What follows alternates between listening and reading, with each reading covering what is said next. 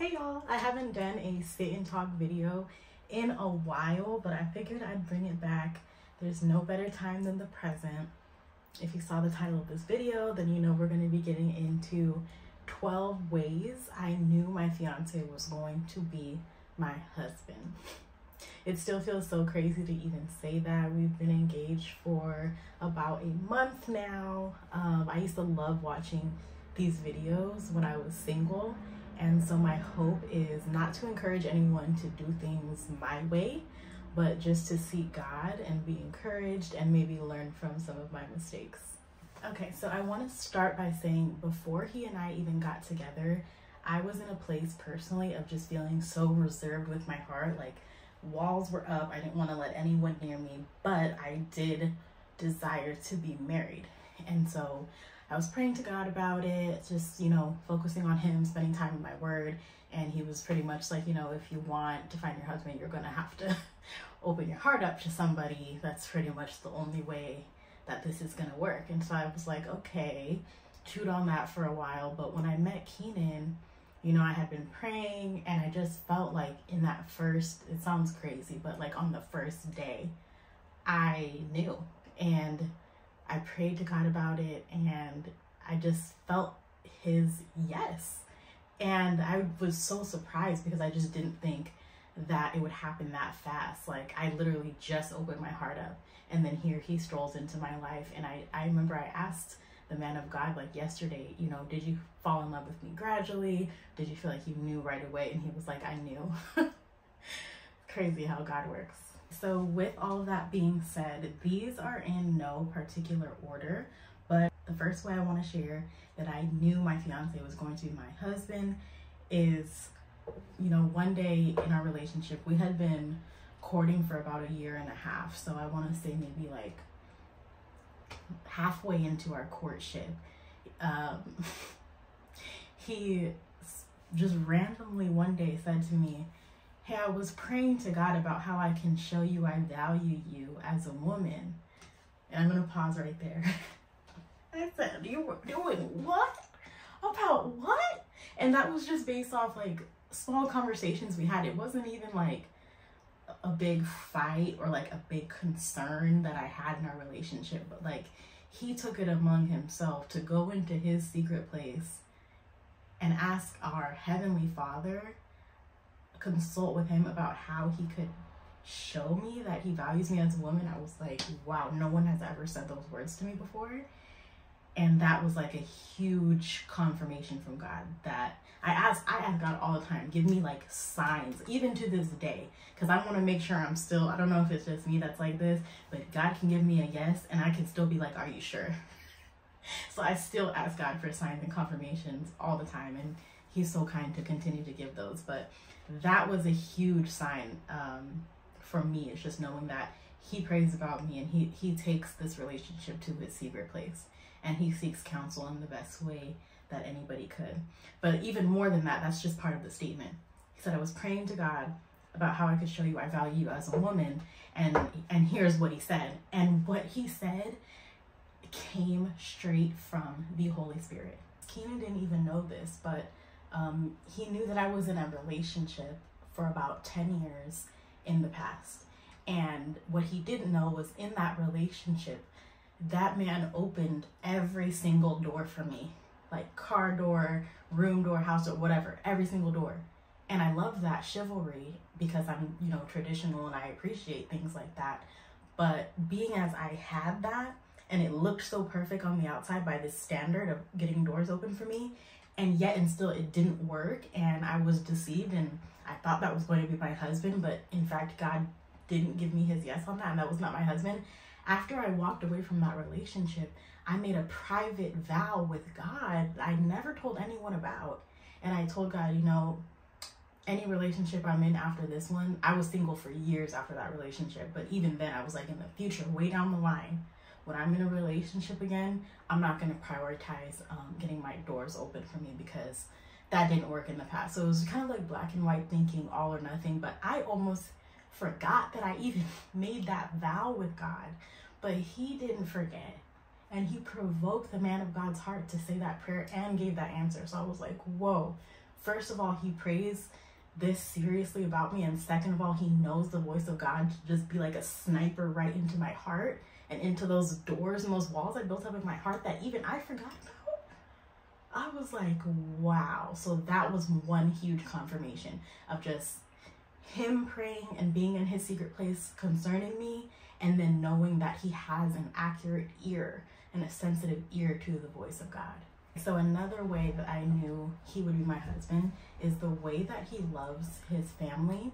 And this sounds so like surface level, because obviously everyone wants to be with somebody that loves their family.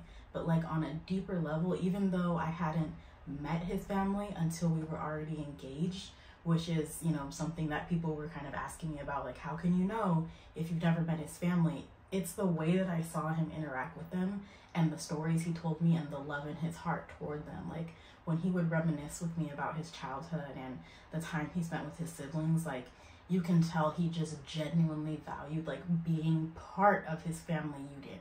Like the family values were there, even though it wasn't a perfect family environment, the values were instilled. And it's like the way he would literally bend over backwards and do anything for his family within his means, it lets me know he had generosity and like he didn't value money more than family.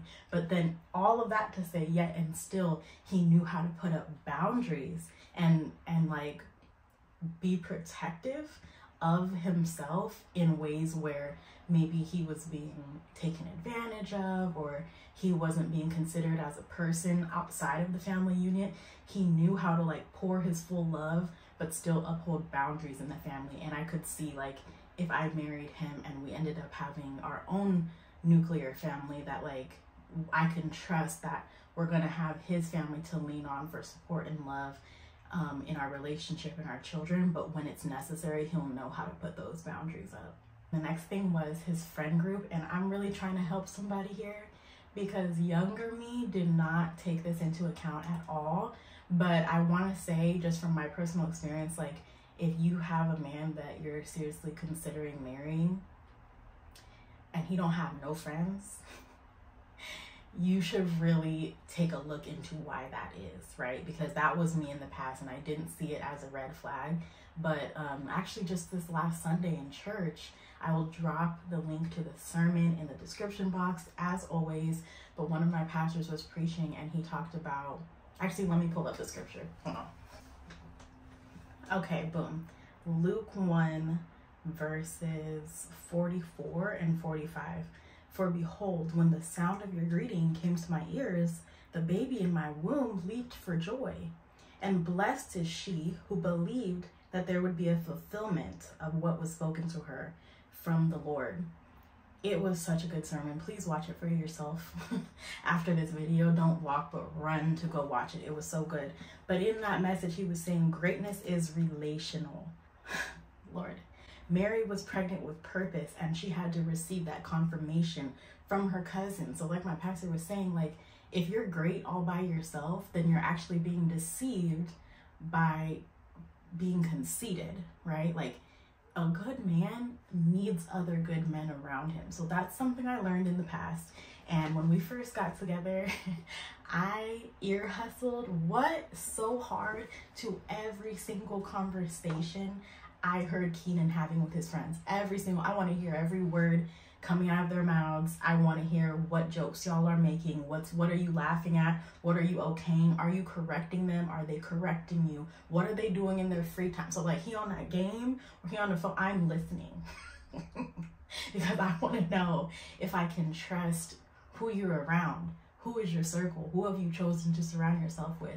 And that doesn't mean they have to be perfect men. No, not at all. But like, when I started to hear like some of them were like involved in their churches, or like they would bring up God, they had husbands, they had children, or maybe they weren't with their children's mom anymore, but they were still being respectful. Like they weren't just making like the most coarse, disgusting locker room jokes. You know what I mean? Like when one of them was wrong, they would lift that other man up and say, you know, I love you, but you're wrong. Here's how we can do better. Or like, what's going on? They would encourage each other. I was like, okay, this is a good man. This is a good man. So this is my fourth point, but it's kind of backtracking to the beginning of our relationship. Like I am a person who receives dreams from God. And so on the first day that I met Keenan, actually no, it was the second day that I met him, we've spent almost every day together since we've been together. Like, we have prioritized spending time together. He calls it applying pressure. But anyways, on the second day that we spent together, which was our second day knowing each other, I remember feeling like, okay, I really like this man. I'm gonna, catch feelings, but I'm so scared. Like, I didn't want to open my heart back up. I wasn't ready. And these were the thoughts that were just really burdening my heart. And I went to sleep, and God gave me a prophetic dream. And it's so vivid in my mind. Like, he showed me this beautiful forest. And it ended up being this forest that Keenan took me to on one of our first dates. That's really special to him in his personal walk. And he showed me that forest go from like summertime to autumn, and like the leaves changing. And it was like I went into like the forest from a bird's eye, and it was kind of like I had an understanding in my heart that it was going inside of the man of God, and like his inner landscape. And God told me, fall, daughter. And I woke up, and I know in that dream he was telling me, like, this is the Lord speaking, like, I have checked the inside of him, and it's safe for you to fall for him. That wasn't the only dream. Like, he's given me several dreams of he and I throughout our relationship. And yeah, it's confirmation. You know when it's from God and when it's not. And sometimes the enemy, because I do have a close relationship to God in my dreams, sometimes the enemy does try to attack me in my dreams, and I'll make another video about how I combat that. But when it's from God, and God just gave me a bunch of dreams during our courtship that let me know, like, this is where he wants me to be. The fifth point was a test of the spirit that dates back to 2016 when I was in a relationship with somebody else, and this person did not have the strongest relationship with God, and I had already been baptized and was walking with God, and he and I would read our Bible together, but the depth wasn't there because he didn't have his own walk. And so I just remember not being fully comfortable with that aspect of him. And so at that point I made a vow with God privately, and I said, I will never marry somebody who doesn't get baptized before our wedding. Deep down I was like, okay, that's it. But it would even be cool if we could get baptized together before our wedding, God. Like, that was like an asterisk I added onto a private vow that I made with God. I never told Keenan about that, ever. Like, I actually forgot I made that vow to God 7 years ago. Forgot all about that. And then summer 2023 comes along, and our church, that at the beginning of 2023, the man of God asked me if I would follow his lead in joining the church, and I agreed. So we became members of the church in the beginning of the year, and by summer it was time for baptism, and he asked me if I would get baptized with him. And at first it didn't ring a bell, but then I realized, like, probably about a month before baptism, that the day it was going to take place was the day we first met. So kind of like our anniversary, because we were just like locked in from day one. The day that we were going to get baptized together, that he asked me to get baptized, was a year to the date that we met. And it was confirmation of me testing the spirit of letting God letting me know who my husband would be. Because I told him, if even no matter what I think or how good it looks, it can't be my husband if he doesn't get baptized before we get married. And it would be even better if we got baptized together. The sixth way that I knew my fiance would be my husband goes back to right before we got together. I was in a single season, just content, happy being by myself. I had spent a couple years just focusing on God, and I was starting to have this desire of, like I said, wanting to be married. And I just started praying to God about the things that I would love to have in a husband, like submitting them before him and saying, strip away what's just my flesh and have your will be done. But if it is your will, these are things I would love. And it was about heart posture and values. Like, I just asked for like a traditional man with like Southern values, I guess is the best way I could put it. Just someone who is like old-fashioned and just, eager to provide. It's just devoted and nurturing, caring, someone who's going to be a good father, a great husband, a lover of God, a servant of God. the head of the household, like nothing fancy, like don't value money, because I was with somebody before that valued money, and that was really damaging to me, and I just didn't want anything of the sort. So fast forward, he sent me the man of God who had just come out of a deep growth period in his own life, being stripped from the love of money. And I remember like one of the first things I said to him when we first got together, I'm talking about like first day, we were texting after we hung out all day, and I was like, I know this sounds so crazy, but I feel like God is just telling me that you're a completely different person. You've learned so much and you've changed a lot. And he had told me a little bit about his story, and I just noticed like he just, from the pictures he sent me to the man that I met, like he just looked totally different. And that's because God had stripped and crushed him and gave him a new oil. He was a whole new person by the time that I met him. I feel like that's a testimony to just not rushing God's timeline, because a year before he and I met, we were both different people.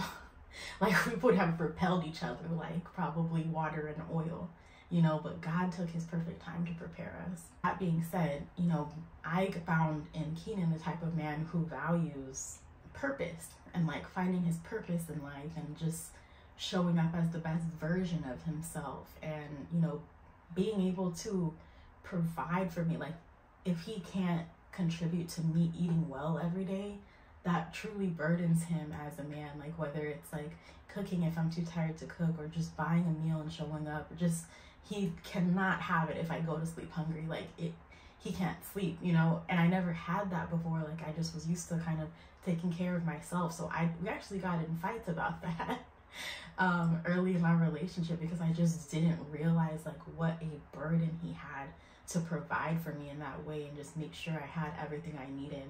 You know, anybody can give you $1,000. Like anyone can buy you some Gucci shoes. Anyone can get you a bag. I'm sorry, like that you might think like nobody's ever done that for me before, but like no, I promise you anyone can do that. That's not what matters, you know. And so just like finding someone who like was delivered from materialism and the love of money, and then holding these like deep traditional values to the point that it burdens him. Like I've seen this man be bothered because like I threw a fit and didn't let him buy me dinner, you know, like just little things like that. I have shared and testified a couple times on like different vlogs in this channel about how, you know, we stepped out of God's order in that we have had premarital sex and we lived together before we were married. And so with that being said, we opened the door to let sin to enter by our actions. And when we were having a hard time in our relationship, and I was thinking maybe I didn't hear God right, like maybe I've been wrong this whole time, but maybe I should just end it, too much has happened. Oh, Jesus, he's a keeper. And thankfully, like when I had a hot head and I wasn't able to see clearly, for one, the man of God was never willing to give up on his relationship, and for two, our pastor stepped in and just like had a level head for me. And when I was saying like we already let sin enter, we should just end this and move on, find somebody new and do it right this time, they focused and placed more emphasis on the redeeming power of God, how he can restore sinners because he's the same yesterday, today, and forever, and like the perfect work he can do if we let him, right? So with that being said, like even in the hardest times in our relationship, something that let me know my fiance was going to be my husband was how he shows up as my man. Like one example, there's just, you as a woman, you know how your man shows up for you. One example I can think of is like there are times where I may not think he's really listening or taking it in, but he processes differently than me, and like he really listens and applies deeply the things that I say that I need from him. He's not perfect, but he's eager to listen and to grow and to change and to just be the best version of himself that he can be for me. And that is so inspiring to witness. Like how could you not want to be the best version of yourself for someone who is constantly sharpening and sharpening and sharpening his own iron? It can do nothing but sharpen you back. He gets convicted by God on ways he can show up for me better. He makes plans, you know what I mean, to just be his best version of himself. So that's one way that I knew. It's just like his effort that he puts forth in his own personal development, it sharpens me and it benefits our relationship so much. And number 9 is how he handles difficult life situations. I don't know what it is. It must be the hand of God just creating a perfect work and testimony in us. I'm not going to get into it just yet because we're still going through it, but we have been through a lot as a couple, like some not normal situations, like pressure, and that's where the oil is coming from. So I just thank God for sustaining us through everything. But how Keaton handles difficult life situations, it's so inspiring because he is not perfect by any means. Neither am I. Like, don't ever get that impression. But he's prayerful and he's calm in the storm. And it just, like, no matter what, like, even if he steps to the right or to the left and he has to correct himself, it just reminds me of Jesus because it brings so much, like, peace to the situation. Like, I could be running around like a chicken with my head cut off. I'm a pretty calm person. I've been through a lot on my own, but there's just been so much pressure that's been produced in the almost 2 years we've been together that even I've been a little shaken sometimes. And he is just so peaceful and prayerful about things. Number 10 is he is so nurturing toward me. Like, when I'm sick or just like not feeling my best, I can count on him to like help me with my physical body.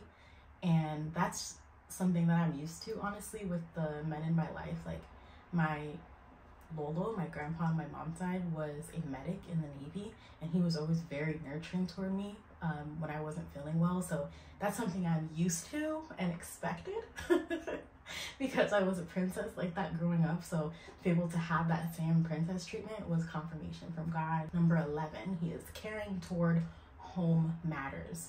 We both embrace traditional gender roles in our relationship, but not to the point of idolatry or strictness. So especially when I was working outside of the home, or just, you know, sometimes life happens, like, he is not hesitant in any way to, you know, wash a dish, mop a floor, cook a meal, like vacuum, do some laundry, like nothing like that. So just knowing that, like, I want to and I desire to do all of these things for him as his woman, but there's no stigma or hesitation for him to do them for himself. And that was actually something that helped us heal, because when I was having doubts in our relationship and he was just reassuring me that he loves who I am as a person, one thing that helped me understand that is him stating, like, it's not about anything I do for him. He can do all of those things for himself. He's completely able and willing to do those things for himself, but he just wants me. So it's nice to have a man that doesn't have any drama around household matters, because if you're going to be together forever, there's going to be times where one or the other needs to pick up more slack. And I think that's just realistic. Number 12 is how he loves dogs. This might not be relevant for everybody, but for me, it was a huge confirmation because, like, I don't know, like, unless you're a dog lover, you just probably won't get it. But, like, his love for dogs, I feel like he has a huge heart, and there's space for everyone in his life, in his heart, that shows me his posture. But then there's that other special place just for dogs. Like, I could never get into that part of his heart, you know, because that's his love for dogs, and it's so deep and it's so profound that it's like, it's just sweet and endearing. Like, if you don't have pets that you love, you probably wouldn't get it, but his love for dogs, like, is the sweetest thing. It just takes you back to, like, a childlike, tender place, and I just love to see it. So that's 12 ways that God confirmed to me that my fiance was my husband. There were so many little pockets of God's smile and, you know, coincidences and happenstance and just all these things throughout a relationship that let me know. But if I could sum it up, these were 12 ways, and I hope that it blessed you, this advice, and I hope that you learn from my mistakes. And if you're in a similar place as me, then stay prayerful and know that God is in control. See you in the next one.